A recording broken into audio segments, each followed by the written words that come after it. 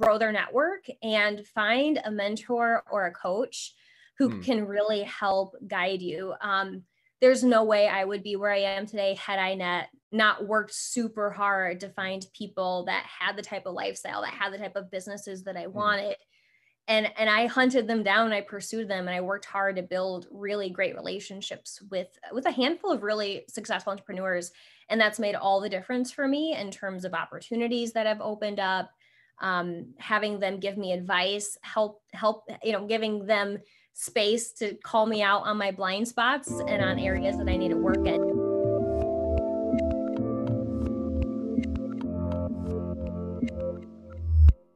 Hey everyone, this is Devin Miller here with another episode of the Inventive Journey. I'm your host, Devin Miller, the serial entrepreneur that has built several businesses into 7- and 8-figure companies, as well as the founder and CEO of Miller IP Law, where we help startups and small businesses with their patents and trademarks. And if you ever need help with a patent and trademark, just go to strategymeeting.com and grab some time with us. Now, today we have another great guest on the episode, and Shannon Bowling. Shannon, I was going to say Shada, then I got Shannon, came, in her own words, came from a bit of a dysfunctional family, but also with that upbringing, got into coaching, surfing with friends, if I remember, something with surfing, and she'll get into it. But I have something with coaching and surfing, and she never saw her working a corporate job, so just never saw herself getting married, and then got into some acting when she was around 10 years old, and got into college, pursued acting and theater, and I think it was communications for a period of time, and started working on online business, and did that for a period of time, and also met a fiance. So never thought she'd get married, saw herself get married, but did get married, and scaled her business, moved over to coaching, and then became more active on LinkedIn. And now she's married with her husband, and they're working to manage business, grow or get a house, get kids, and all the fun things as we do. So with that, as much as I may have messed up on the surfing, which I'm still not positive if I got right, but welcome to the podcast. Thank you. Thank you so much. That was so fun to just kind of sum up the last decade for me. And I actually have never surfed before, but somehow in my notes, I had surfing in there, and I'm like, I don't remember a surfing, but I have it in there. So some reason I thought of surfing when I thought of you. Yeah. Alternate universe or something, or maybe this means I need to get into it. That's right. Maybe that will be your next career. You'll be a professional surfer. You never know.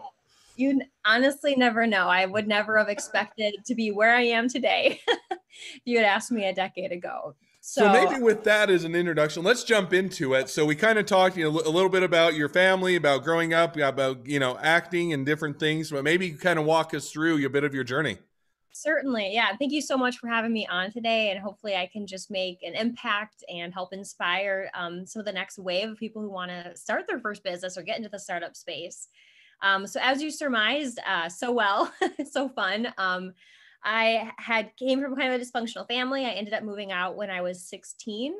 So really had no stability, didn't have much of a foundation. And because of that, didn't think I'd live a quote unquote normal life of getting married and having a traditional job. I just didn't want to perpetuate the dysfunction that I experienced.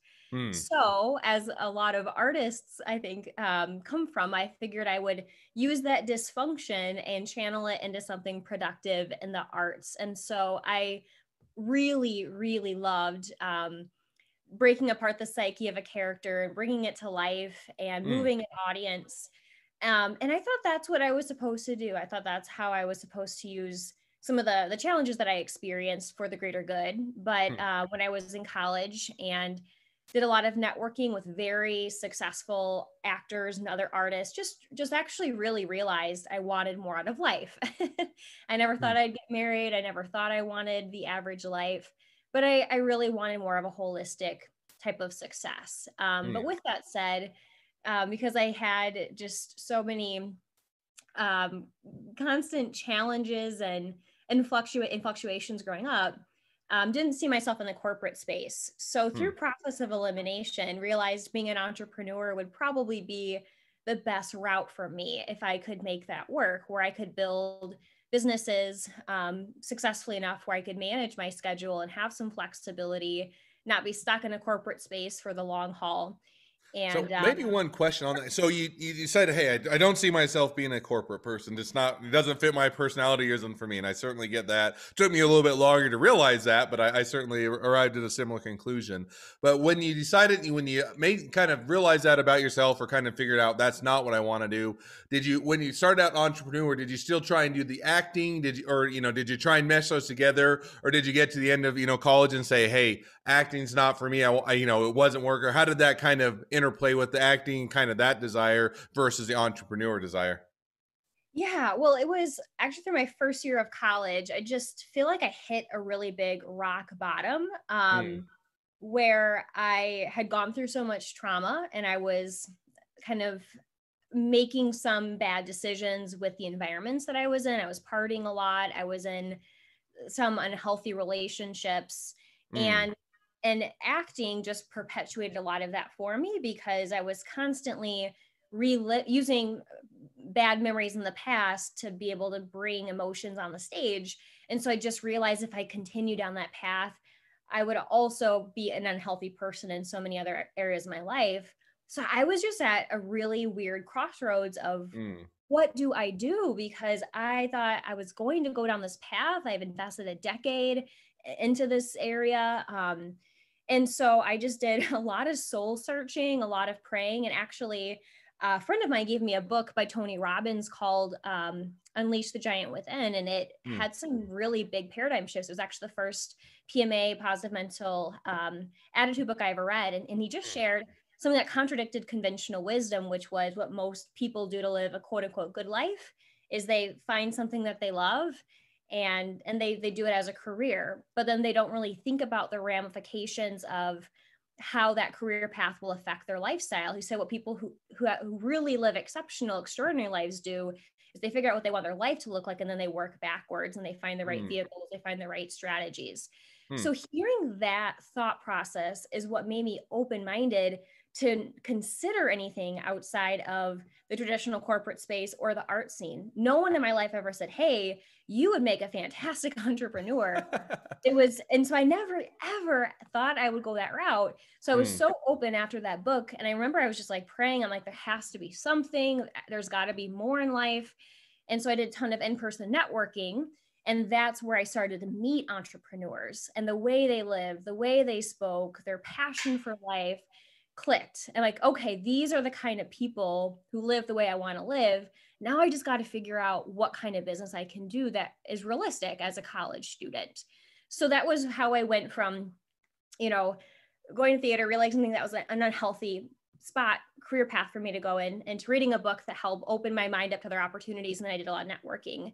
mm, When I started exploring entrepreneurship, I was looking for things that I could do that wouldn't come at a lot of risk, that could be fairly flexible, just since I had very limited capital as an 18-year-old kid. mm. And a lot of people advised me to start in the e-commerce space and do a lot of different things online because that wouldn't require the same level of overhead or Now, capital. sorry to dive in. So you said Sure. 18. So now we had, because you went to college, and I maybe you didn't finish, or you did. Don't remember that we talked about it. But you did theater and communications. I think you said you got a degree in that, right? I did, yes. So did you? But then you said 18, which is, you wanted to kind of. So did you kind of start the online businesses as you were doing your degree? Exactly. Yeah. So I Okay. was, I went to school for theater for that freshman year, ended Mm. up switching my major to communications, Oh, okay. um, because I just didn't have any security or anything I could fall back on. I Mm. felt like I needed to graduate just to make sure if my businesses didn't work, I at least could fall back on a degree. So I was going to school full time. I was taking 21 credits. I was working 50 hours a week. I had 3 or 4 jobs at a given time to pay the bills. And then I was also learning how to run a couple businesses. Mm. and and my sophomore year of college really realized I had to get honest about where I was investing my time. So unfortunately, I just realized theater wasn't going to be an option for me. Mm. I'd founded 2 student orgs. I was running cross country. So I had to really clear my schedule to focus on the most important things. Mm. So those next 3 years were pretty wild, not a lot of sleep. but I Mhm. think really helped propel me forward in the future because I was willing to make some of those decisions of delayed gratification early on.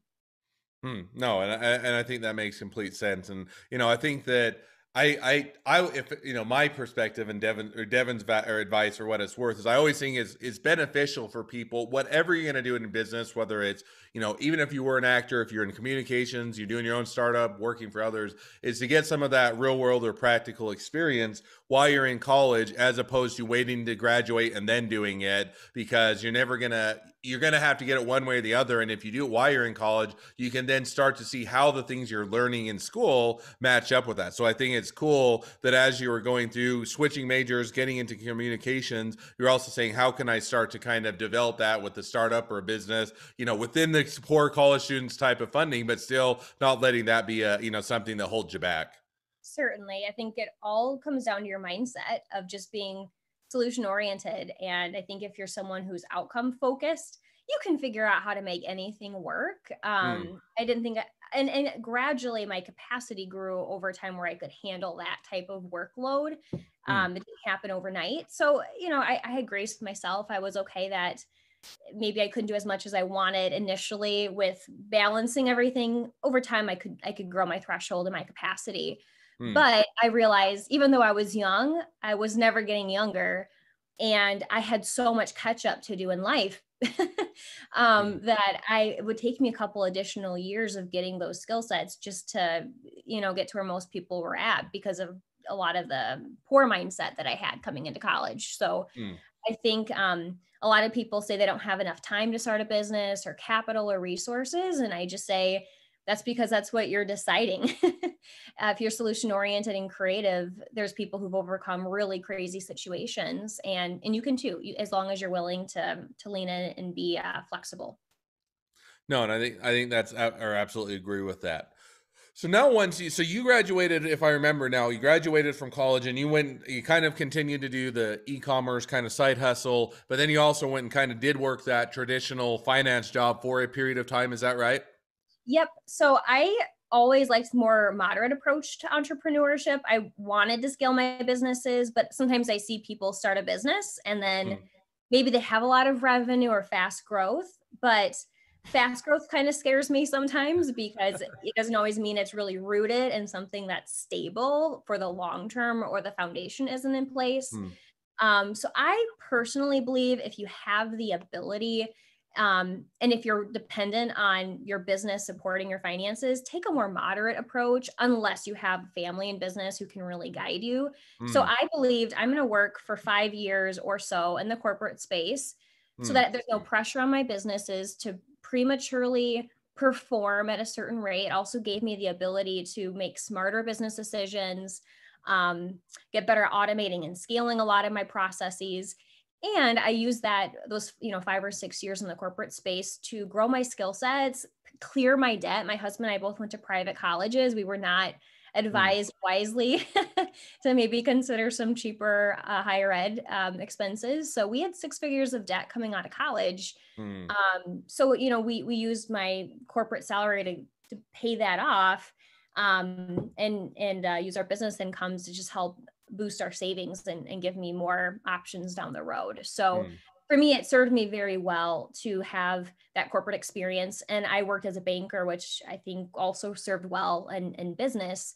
If you are going to have a 9 to 5 outside of your businesses, choose a business or a career or an industry that might help support your Mm. business. Maybe it's learning about finance, maybe it's going the accounting route, but I think you can be somewhat strategic with your corporate career to support some skill set development in your businesses. No, and I think that completely makes sense. And now one question I was going to almost kind of following up to that is, so you did that financing for kind of working in the typical job or a finance job for about 5 years. But then if I remember kind of in our conversation, you said, kind of jumped over full time to what was your business and kind of made that leap. And was that kind of, did you take that as, hey, it's financially secure enough, I'm making enough of an income that it makes sense? Or was it finally just, I've had enough of the finance job and I just want to jump over? Or is, hey, other motivations? Or how did you kind of in that context make the switch from doing it as a side hustle to doing it more as a full time? Yeah, there's a lot that goes into that. So I just like to I always like to kind of zoom out and think about what's my ultimate goal, what's my ultimate focuses in life. And that allows me just to make more logical decisions. We all like to think we're logical decision makers, but we tend to be very emotional decision makers. And so really rooting myself and how all of my decisions will help support me get to my long-term goals has helped me make less emotional decisions. I would have quit my Mm, job so many years sooner if I if I let my emotions mm, make my decisions for me. So when we were consciously trying to determine for me to step out of my corporate career, we were looking at kind of the full picture. First is just our initial finances. We wanted to be debt free. We wanted to have plenty of cash reserves where there was no stress on our home team financial situation. I didn't want my husband to have any pressure on his corporate career. He has a very great job, makes very good income. But I didn't want there to be any pressure on him with his job so I could run my businesses. And I wanted to almost act as if our mm, businesses couldn't perform and we were just dependent on my husband's salary and our savings, that we would be fine. mm, So kind of our philosophy is we didn't want me to leave my job until we had essentially a full year's worth of mm, living expenses and savings that we could more easily get into. We wanted him to have a very secure job. And then also for my businesses to be performing where it's plenty more than my corporate salary mm, so that there's some opportunity cost that worked in my favor of not working, because I could at that point manage doing all of those things, just the nature of the ways that I built my businesses. mm. Um, and the other element is I started to do more coaching. And So that's that what I was was gonna say, because you moved over, you did your business, you did make, you had enough of that savings, decided to jump over, but then it sounds like as you got to e-commerce, you also moved into coaching. So how did you what caused that transition, or how did you get into coaching, and do you kind of run them side by side and in parallel, or how did you kind of manage all of that? I do. Yeah. It's just so cool to see how things kind of work out, because I don't know if I would have believed I would have been capable to have been a coach several years ago, but there were some people in my life that got to know me that just started to ask for coaching or ask for guidance, because especially in this economy and just how unstable the job market is, more and more people are looking to start something of their own just to secure their finances, much less actually just because they want to be a business owner. So coaching came as kind of a byproduct of people asking me for my advice. I'm like, oh, I guess I could monetize this. Another thing that helped kind of create this storm where it made sense for me to start a coaching business Mm, wasn't just that interest, but also I had started to do some networking on LinkedIn. So I hadn't, a lot of business owners today are realizing LinkedIn is such a hot space to be on and mm, build a brand around. And I had just created a profile on LinkedIn about 3 years ago, just because I felt like I should have one, and slowly started to create some content, build a brand, build a network. And from that, it started to explode. And now I've just met so many people through it, where even more people have started to reach out to ask for coaching as kind of a byproduct of the content that I share. So a lot of it mm, just kind of came as a result of, I think, some of the results that I've had in life. And I found it's just the most rewarding thing I can do is just pay forward mm. mindsets and thought processes and skills, especially since I've had so many amazing mentors and coaches in my life, people that I've networked with over the years. So now I manage them kind of side by side. And my goal is we plan to start a family, buy a house, do the whole shebang in a Mm, couple years, is for me to do all those things while we start a family fairly flexibly, so that mm.